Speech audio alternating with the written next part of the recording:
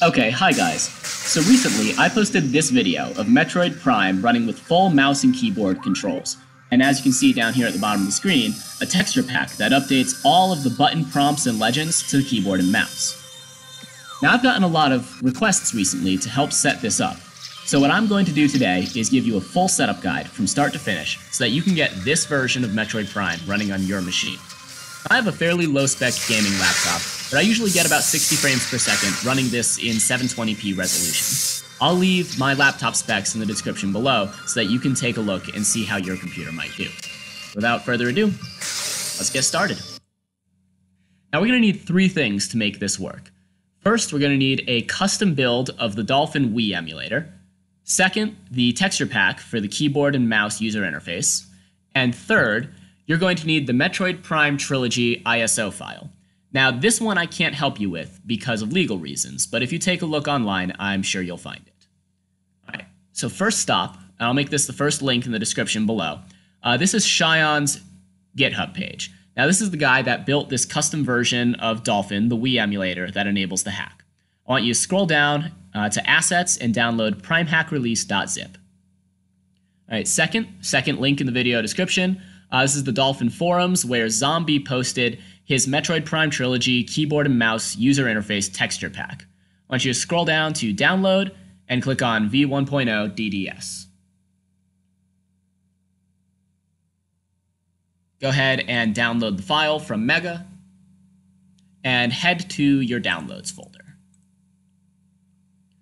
All right, now let's take primehackrelease.zip and extract it.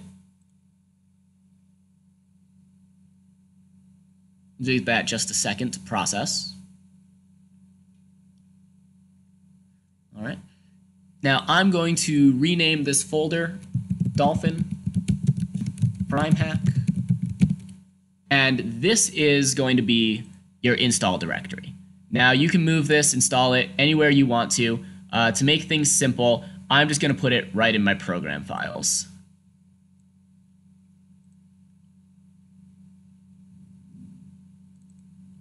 The next thing you want to do is create a new text document and label it portable.txt. Now, all that does is change this to a portable installation of Dolphin. If you don't know what that means, it's just that all of the settings and all of the configuration files for this program are going to be self-contained inside this install directory, which is going to be very important in a moment. Start up Dolphin. You can go ahead and click yes or no to data collection. I always click no. And you'll notice a new folder here, User. Go ahead and open that up. Now over here, you should have the Metroid Prime Trilogy Keyboard and Mouse UI project finished downloading. Go ahead and extract that. And open it up.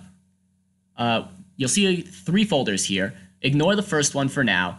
Orbitron font and Prime font are actually the same textures in two different fonts. One, of course, in Orbitron, and one in a font that's much more similar to the original Prime games. Personally, I prefer this one, so I'm going to open this up, copy the R3M folder, and over here, I'm going to go to Load, Textures, and I'm going to paste it right here.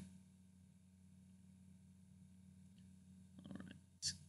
Head back up. And now we're going to take a look in controller configs. We're using the Ishiiruka Prime hack, so go ahead and open this up. Choose whichever font that you chose a moment ago, and open that up, and move the contents of this folder over here as well.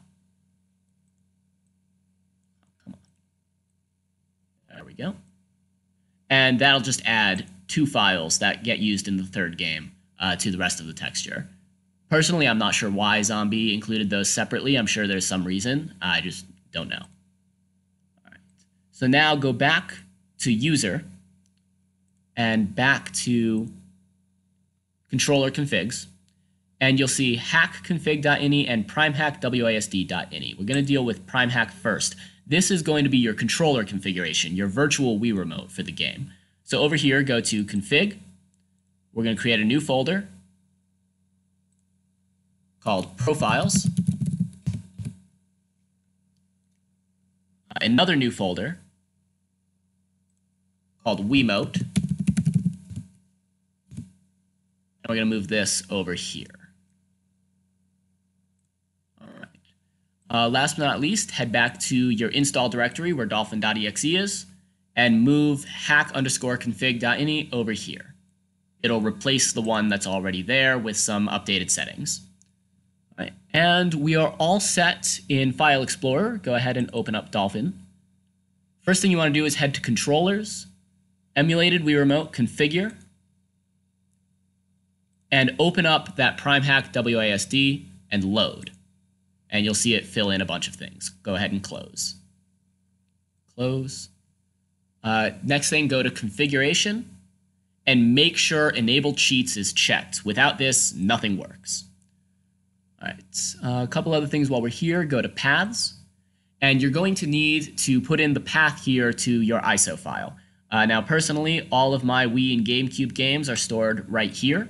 So I'm going to copy the address, go back to Dolphin,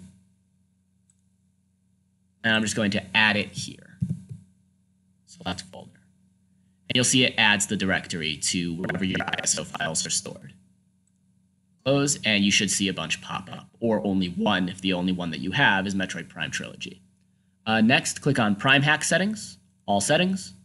I like to have my camera sensitivity around 20, but that's going to depend on your mouse. And down here, these are the hotkeys for the power beam, wave beam, ice beam, plasma beam, and each of Samus's visors. The only one that I'm going to change right now is visor 2 because that's the only one we'll be using in the tutorial, and I'm just going to change it to an extra button on my mouse for now. I also like to bump the field of view up to 72, but I wouldn't go any higher than that because at that point you start to see the cracks in the game. Last thing, head to Graphics. I like to use VSync and full screen. You should definitely hide the mouse cursor, and I like to see my frames per second as well. In Enhancements, this is where you can bump up the resolution, but I'm going to keep it at 1x for now because the screen resolution software I'm running is pretty intensive. I also definitely recommend turning hybrid Uber shaders on if your graphics card can handle it. It increases the initial load time for Prime, but helps a lot with stuttering in the middle of the game. Head over to Advanced. You have to click Load Custom Textures to load the custom UI textures. And if you have enough RAM for it, I also recommend Prefetch Custom Textures. These textures aren't a whole lot and aren't very large, so I would definitely recommend clicking this if you have 8 GB of RAM or more. And that should be everything that we need. Go ahead and double-click on Metroid Prime Trilogy.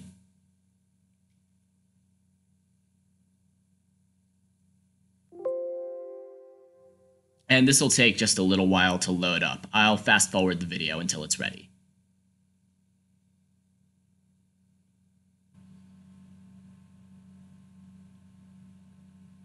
All right, and you'll know that the texture packs work if you get this very cool splash screen that replaces the old make sure your Wii Remote strap is fastened screen.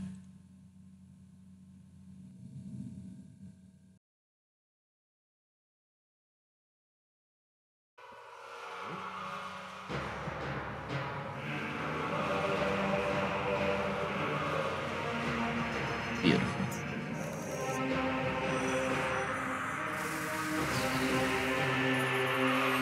Still haven't decided which I like more.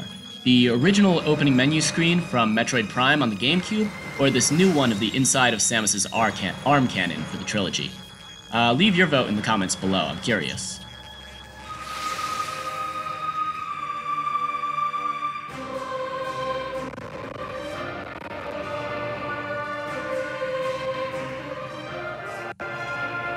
And as you can see there, press left click to start. Nunchuck is required. That's funny.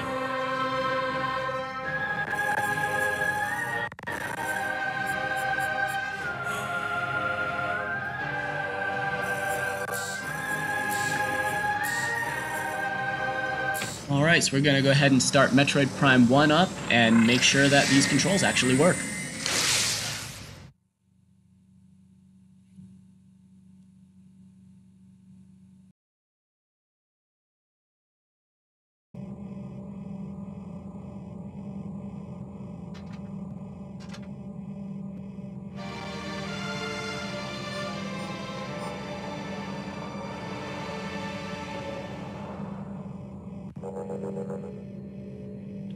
And there we have it. Metroid Prime running with modern mouse and keyboard controls. Now, it's definitely stuttering a little bit because the screen recording software I have going on is also pretty taxing on my system, but still running fairly well. Alright, now it's going to say something about how to activate the scan visor, but we can just ignore what that's saying. Instead, click whatever hotkey you set to visor 2. For me, it was an extra key on my mouse, and you'll see the instant switch to the scan visor.